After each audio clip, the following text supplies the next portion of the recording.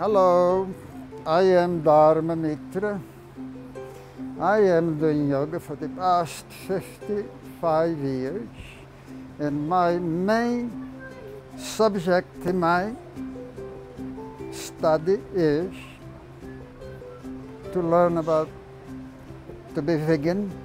And today I spend all my time, most of my time, trying to make people vegan. That is the food of the future, vegan.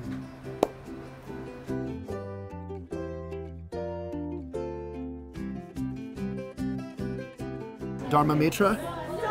Pleasure meeting you. Yeah. How are you liking all this cold Colorado weather? Despite of all this not favorable weather, it's still blissful. Yeah. I feel thankful and grateful to be here. Well, we're thankful and grateful to have you.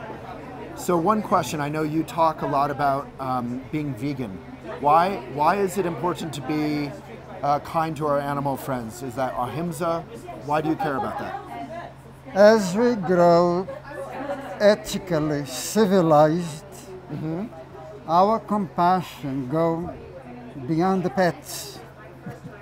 Beyond the what? Beyond our pets and friends. Oh, beyond pets, yeah. Because nowadays, their compassion only goes up to their pets. Right. And after that, they see pets, the animals as food.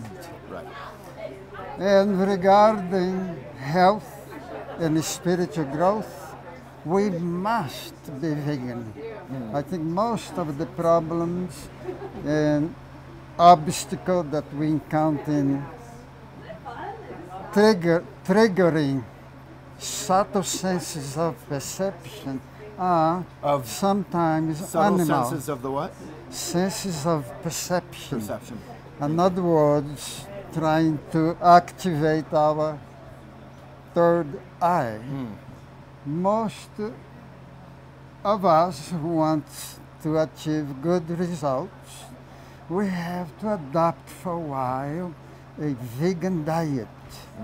I am vegan for a long time, and I spend lots of time in my workshop talking about compassion. When the compassion is fully updated, one automatically becomes vegan. Why the aliens don't land here?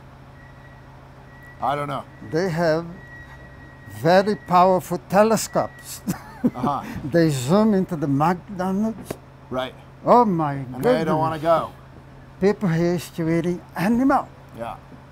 So, and it's also very healthy to Oh, be yeah? vegan. I mean, how old are you? Oh, 70, almost 77. I mean, and look at this man. It's a handsome man. And Yeah. I don't see flu for years. I believe that if you are really out of dairy, your body do not accept flus for some reason. You become like immune. This is by my own experience. And I think we should not, it's not right to eat animal product. So is a good way to start for those who like to eat meat and cheese is to eat a little less one day? Well, the change is gradual. First, we eliminate the flesh. We still keep the eggs and the mozzarella. Right. And then after a while, a few more weeks, a month, we remove the eggs, the embryos. So one step at a time. Right, when the body adjusts, Yeah. then keep the mozzarella. And what do you like to eat? What gives you strength? Lots of smoothies. Of what? Smooths. Like Yeah. I have a high-speed blend, a magic bullet. Yeah. Is wonderful. I don't eat much solid food at all. Wow. So lots of veggie juice. Right. Yeah. And it's wonderful. Look like your organs become smaller. I noticed that the past few years, everything's shrinking here. Ben, you're still strong. Yeah, it's stronger, less weight, Yeah. less number 2. Yeah. You feel great. Yeah. A lot more number one. Amazing. And the mind is always sharp. Meditation ends always in light, in bliss. Even the yoga, some part of it, we have to update. Nobody is eating ghee anymore.